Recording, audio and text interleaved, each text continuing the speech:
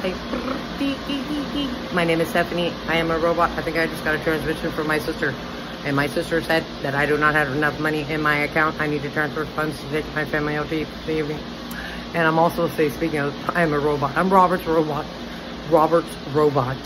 And this whole cheerleader, get up. Robert would say, Living Dead Girl is your song, Steph.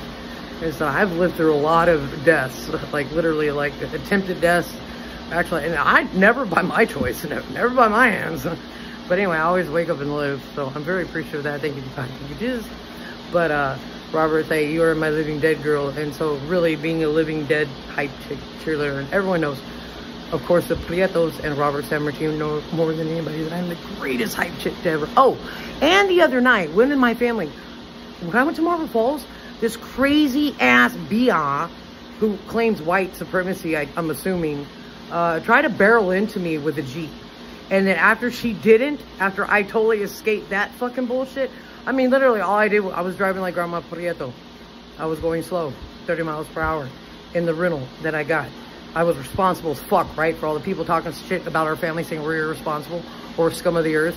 But anyway, and because I'm so cautious and was going slow, this fucking psycho bitch did not barrel into my rental with her. I was in a Jeep Compass.